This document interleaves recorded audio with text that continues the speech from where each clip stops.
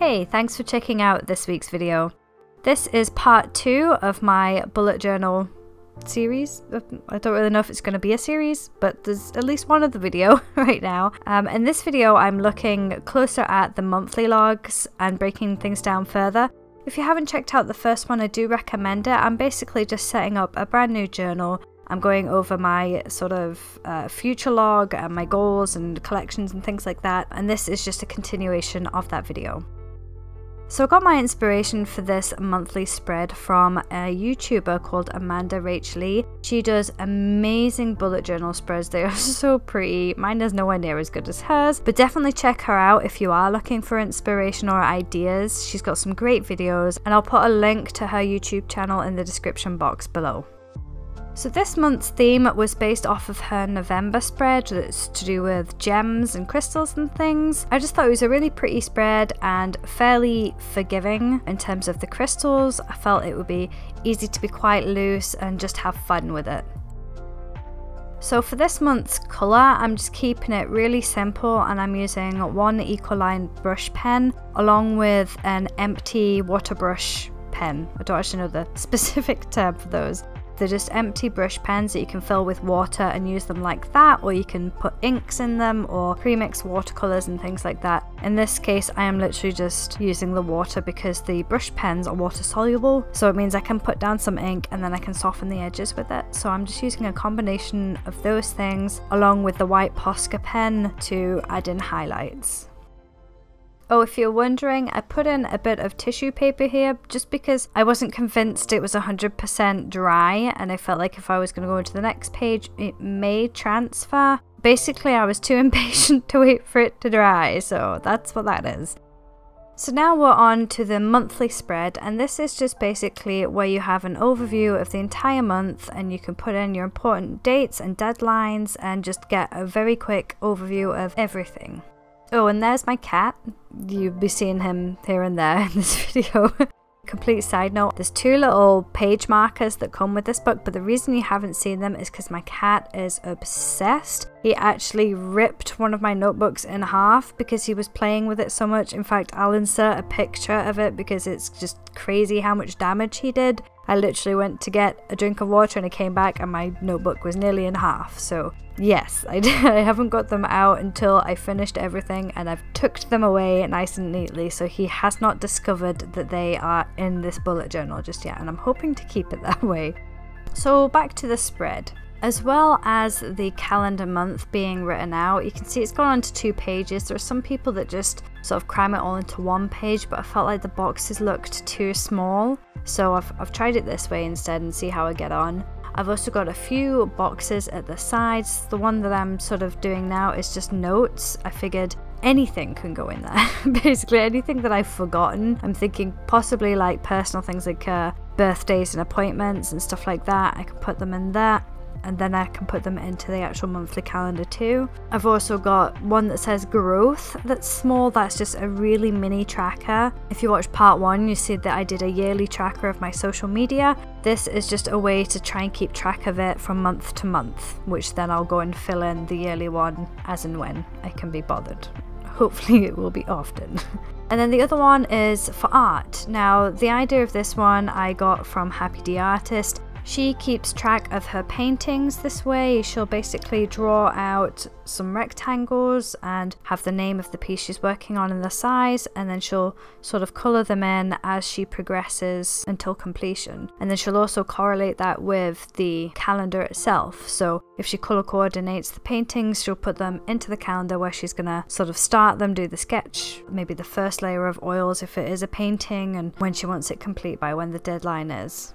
And then to the right hand side of that art box, I have my YouTube checklist, I guess, because sometimes I forget just how long it takes to create a video. I record the video, then I edit it and I do a first render, and then I do the voiceover because my computer can't handle all of that raw footage and all those edits and a voiceover. It really struggles. So I do a render and then I come back, I add the voice, and then I do a second render and then uploads and all that jazz. So it does actually take quite a while, especially because I have to work around quite a strict schedule. My son is not yet at school, so he does go to nursery. That gets me 2 hours in a day, term time only. So if I'm like at the moment, I'm only creating art and making this content when he is sleeping. So it's just a way for me to track how long realistically it's going to take me to make a video so that I can hopefully stick to that 2-week posting schedule. So now on to my trackers. I see a lot of people doing habit trackers and mood trackers and things like that. For mine, you're probably going to notice a common theme, and that's to do with energy. So I haven't mentioned it before on this channel, but I actually suffer from something called ME. It's also known as chronic fatigue syndrome. For those who aren't familiar with the term, it's kind of how it sounds. I'm just tired all the time, and it affects memory and concentration, and there's also like muscle aches and pains. They don't truly know what causes it, and there are no cures. So for the most part, it's just about managing it as best you can.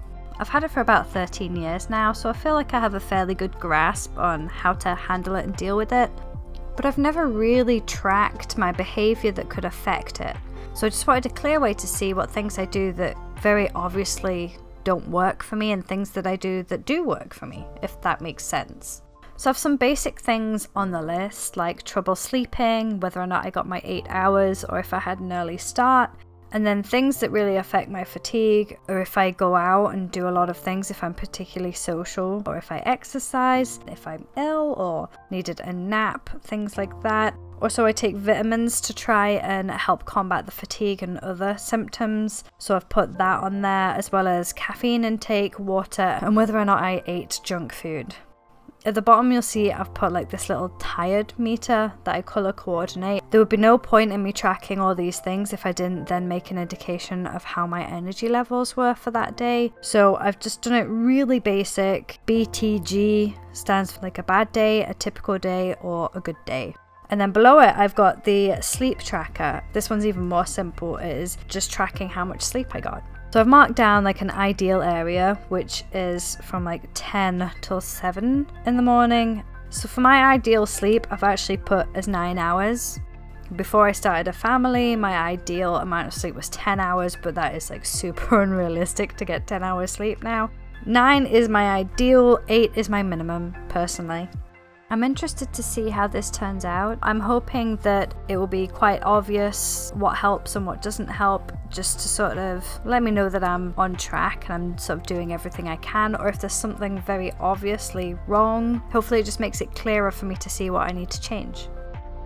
Okay, onto something a bit more common that I've seen in a lot of people's bullet journals, and that is an expense tracker. I'll be honest, I've seen other people do it and I thought it's a really good idea to track things. Then at the same time, I've got a really strong feeling that I'm not going to use it. I'm going to try, most certainly I'm going to try. I'll definitely put in like my budgets and probably write down when all my bills and things are due. But whether or not I'll keep on top of the odd bits and pieces I spend here and there, I don't know. I'll try my best, but I have a feeling that if anything's gonna slip, it's gonna be that. And then right next to it, a very simple ideas and notes page. This is just so I don't end up scribbling down things where I can't fit them. Like in the monthly overview, if I tried to squeeze everything into one box, it's probably not gonna work. And again, the following page is then the weekly spread. It breaks it down even further. So I do have bigger boxes, but perhaps I'll come up with an idea for a new painting or something, and I just wanna figure out where my thoughts take me with it. I don't really do much doodling. If I'm going to do anything like that, I just draw. I didn't think I needed a doodle page or anything like that. Some people call it brain dump. I don't particularly like the term, so that's why I just went with ideas/notes. So now I'm on the last sort of spread before it goes to the next month, and this is the weekly spread. Again, it just breaks things down even further so I can make more detailed lists and see what exactly I need to track and things. As you can see, I've got a couple of tiny lists either side. On the left hand side it's housework. It's really interesting, I assure you. It's just a clear way for me to see when I have done the necessities, really. I don't change my bed sheets every single week, but it's nice to track when I last did it so I know when I need to do it again. And then on the right hand side, that is the social media posting tracker that I wanted to keep on top of. So for YouTube it's every 2 weeks, and for Instagram it's every 3 days. I've also got some space at the top left hand side that says this week. That's just to make a list of things to do that I can then try and squeeze into the week as and when I can, so I'm not having to commit straight away. And then on the top right hand side I've got for next week. I just thought they might be handy. Again, all of this is brand new to me, so I don't know what's going to be helpful and I don't know what is going to be annoying to fill in, but I watched a lot of other people's videos and had a good look around on Pinterest, perhaps too long of a look around on Pinterest, and I just took bits and pieces that I thought I could relate to and that I could possibly benefit from.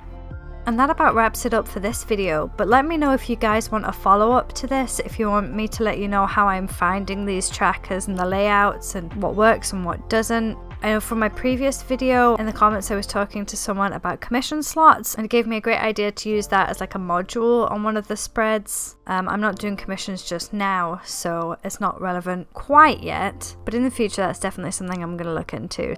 Let me know if you guys use anything like that and what your recommendations are, or if there's anything in particular that you use that I haven't, that you find really helpful, or things that you don't. Just let me know. I'd love to hear more about your bullet journals.